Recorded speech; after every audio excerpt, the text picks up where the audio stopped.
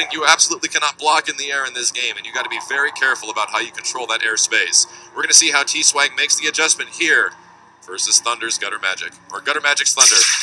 Alright, here we go. Pirates. We're on the pirate stage. Oh my goodness, into the life manual. This is going to be huge right now for Gutter. Wow. That's a lot of damage, dude.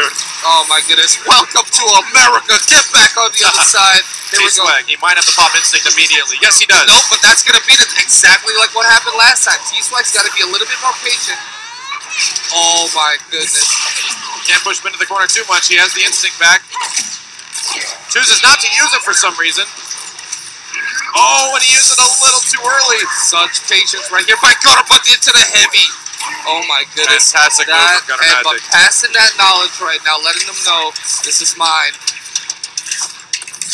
Sadira is going to have to be very careful about her airspace because of this. Hits her immediately as she hits the ground. I'm speechless right now. Guttermagic just in the zone.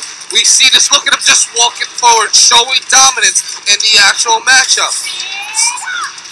A lot of confidence from Guttermagic right now. Let's see if he can hit this combo. Ooh, with the preemptive counterbreaker, maybe a little bit too much. This might be what TSwagg needs. Nice, the non-cross-up cross-up. Uh-oh. You can potentially punish it. He caught the trip guard. And I think this is going to be it, Max. This is it. Oh, it's going to be close. Step on the base, squashed up. Oh! And Guttermagic takes it at 62 seconds. Stomped out the health bar with the power of 1,000 suns. All right, Gutter. Let's see if you make any adjustments here. All right, let's see what happens. I mean, it was just crazy to watch Gutter hold forward.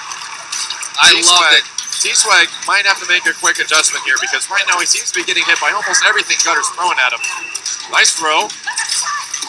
Sadira might need to be overly offensive in this situation, and that could be the adjustment that TSwagg needs. Oh, wow, I love it. TSwagg really 3 for 3 on each one of the combos that he's landed in this set. Oh, almost punishes, doesn't quite.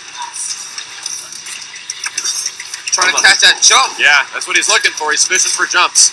So he's noticing that it's jumping a lot. Going to start off with that standing light kick. Uh-oh. Yep, I think Sadira tried to jump again. And you get caught in your jumping frames. You only have so many frames to get into the air, and you can catch them with a light. Ooh, accidentally uses a web. He needs that. He really needed that. You can only have one web on the screen at any given time. Here we go. Crowd chanting in the background. Just end it. Good stuff from TSwagg, so he's definitely got those. And as long as he can utilize and capitalize that damage, it's what he's going to need to win this fight. Oh my that trip guard. God! Oh, that hurts. As a man who has fallen prey to that move several times, it does not feel good. Oh, great air-to-air right there with that jumping middle punch.